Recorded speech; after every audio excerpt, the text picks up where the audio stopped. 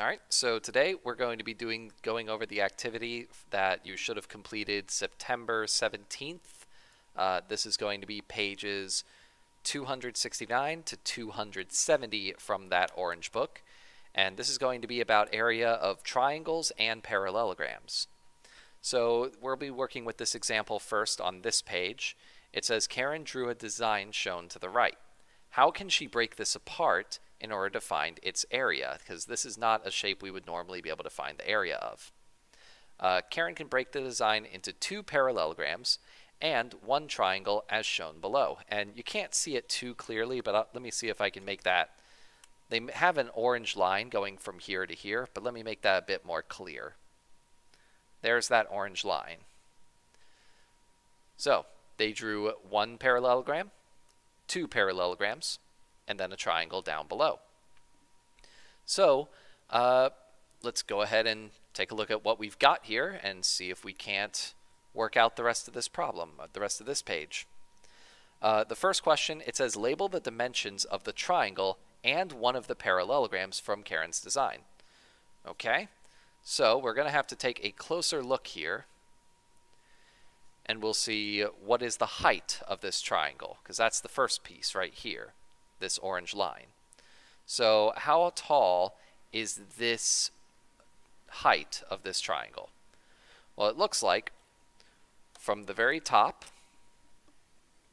to the very bottom, it looks like we have two complete squares. So the height of this triangle is going to be 2. For the base, that one's pretty easy to see. It tells us right here. It's going to be 4 inches. For one of our parallelograms, we're going to look for this dotted line right here. So we'll kind of look, find our matching shape, and find our matching side. It looks like it's an imaginary line, so we have to make it right here. So let's see how wide that is. 1, 2. It looks like it's going to be 2 units apart. 1, 2. So we'll put that there, but then we need the height from the very top of the parallelogram to the very bottom of that parallelogram, but we're only really looking at one side. So let me grab a different color marker. We'll go with blue. From the very top right here to the very bottom right here. And let's count and see how long that piece is. 1, 2, 3, 4, 5. The height of one of those parallelograms, just one, is going to be 5 units. Now, number 2, it goes ahead and asks us, what is the area of one of the parallelograms? Use the formula, area of a parallelogram is base times height. So the base is going to be 5, the height is going to be 2. 5 times 2, you ought to be able to do that one in your head. So we've got 5 times 2, my area equals 10. For number 3, it says what is the area of the triangle? And it tells us to use the formula, area of a triangle equals 1/2 times the base times the height. Or you could do base times height divided by 2. Those will give us the same answer. So we will do base times height, 4 times 2, which equals 8, but then divide it by 2, or multiply it by 1/2, to get our real answer, area equals 4. And then it asks, what is the area of the entire design? Well, the entire design, if we look back at it, has 2 of those parallelograms, and it has 1 of those triangles. So we have to add 2 of these and 1 of these. So we will do 10 plus 10 plus 4. 2 parallelograms and 1 triangle. And my answer equals 24. Now, when it says explain how you know, you should explain something along the lines of you found the area of each piece and added them together. I will leave the exact wording up to you, but I do need an explanation for number 4. Don't just give me the answer for this one. Even if you showed your work, I need to know where those 10s and that 4 came from and why you decided to add them together. On the back side, we have 4 more problems. Now, for these 4 problems, they're going to be solved about the same way as that last problem, where you're going to have to dissect or break apart different problems. So for number 5, it says Bree and Lisa want to find the area of this figure. They agree to separate the figure as shown, but they disagree on what to do next. Lisa wants to add the areas of all 4 shapes in the figure. Brian wants to find the sum of the areas of 1 parallelogram and 1 triangle, and then multiply them by 2. Who is correct? So again, it's hard to see. They did draw a line cutting this shape right here. So Lisa says you need to find the area of shape number 1, shape number 2, shape number 3, shape number 4, and then you need to add them together. Bree says that you can just go ahead and add the area of 1 parallelogram and 1 triangle and then just double it.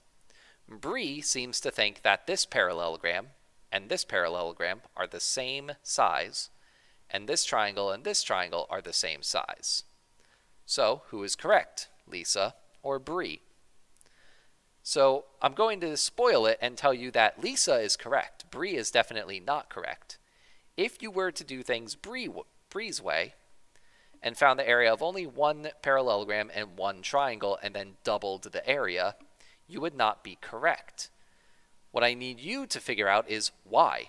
Why is Bree not correct, or why is Lisa correct? Moving on to number 6, it says draw each parallelogram and each triangle that you need to find the area of problem 5. So, sorry, my drawing from the other page is kind of bleeding through. That's what I get for using pens. But it then wants you to label the dimensions of each figure. What it means by that is it means it wants you to do this. It wants you to just draw the loose shapes off to the side, and it wants you to label what the base and height are. This helps with visualizing what exactly you need to do. So if I look back at that problem, I can see that one of my shapes, it looks like I have 4 different shapes that are not the same size. So I'll just go ahead and draw shape 1. It's going to look kind of like this. And you don't have to be a visual arts major to do this. It doesn't have to be super spectacular or super accurate. But here's one. Let me go ahead and draw a dotted line so I can represent my height. We've got this triangle right here, so let me draw that. That's a little bit too big, but it does its job. We then have a smaller and more slanted parallelogram down here. And we also have a smaller triangle down here. Okay? So now I can go ahead and label my base and my height. My base, it looks like my base for both of these parallelograms will be the same. They're both going to have a base of 1, 2, 3, 4 units. So my base is going to be 4 units. The problem is my height. My height is going to be different for each one. And let me draw just a dotted line going straight down so I know that I'm finding the real height. All right, so that's my base, but now I need my height. My height for each of these shapes is going to be from the top to the bottom. So for shape 1, we have 1, 2, 3. My height is going to be 3. But for this one down here, 1, 2. It only has a height of 2. So this parallelogram is smaller than this one. We then look at our 2 triangles. My first triangle is going to have a base, or both of my triangles, it looks like, will have a base of 1, 2, 3, 4, 5, 6. So each triangle has a base of 6. That will be the same for both of them. But again, the height, it looks like, is going to be the difference. My height for both of them, for this top one, is going to have a height from the top to the bottom of 1, 2, 3. So my height for this triangle is going to be 3 units. My height for the bottom triangle is going to be 1, 2. So my height for this one is only 2. Again, proving that these are not going to be the same areas, just doubled. All right, let's go ahead and check what number 7 says. Number 7 says, what is the area of the figure? Please show your work. So for this one, we need to find the area of all 4 of those shapes and then add them together. So let me actually switch to one more different color. We'll switch to purple. So one more, this parallelogram, we do base times height, 4 times 3, which is 12. For this parallelogram, we have base times height, 4 times 2, and that is 8. For this triangle, we have base times height, so 6 times 3, which is 18, divided by 2, because it is a triangle, gives me the area of 9. And for this one, we have base times height, so 6 times 2, which is 12, divided by 2, because it's a triangle, gives me 6. So the area of each piece, so for the 12, we did 4 times 3, which got me 12. We did 4 times 2, which got me 8. We did 3 times 6 divided by 2, and that got me 9. And for the last one, we did 6 times 2 divided by 2, and that gave me 6. I took all of these numbers and I added them, 12 plus 8 plus 9 plus 6. If you take all of this and add it together, that will give you 20, and then 29, and then 35.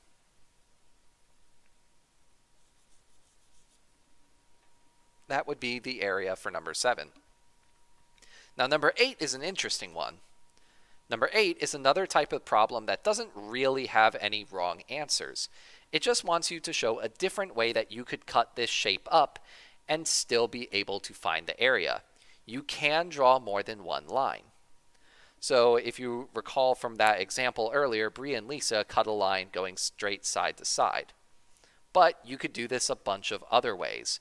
If I were the one doing this, then I might have gone ahead and cut lines going up and down, and I would have cut things into multiple triangles. So you could cut it into triangles just going up and down like this, up and down like this, and then once more going up and down like this. And then you have 1, 2, 3, 4, 5 triangles and 1 rectangle. But there's a bunch of different ways that you could go ahead and cut this up. What I want you to do is draw some lines on this shape. See if there's a way that you might decide to cut this shape up when you're trying to find area. And then I want you to explain, why did you choose to cut it up that way, and what would you have to do to find the area if you cut it up the way that you chose to. For example, for me, I would have to say I will need to find the area, or find the dimensions and then area, of 5 unique triangles and 1 rectangle. Then I would have to add them all together, and I would have to double check my work since that is a lot of different shapes. But that is all for today. Again, I will be checking this to see that it is done when I return. So use this video to double check your work, and also use this video to get a head start on question 5 and question 8, because I did not give you an answer, only suggestions. So I will see you guys later.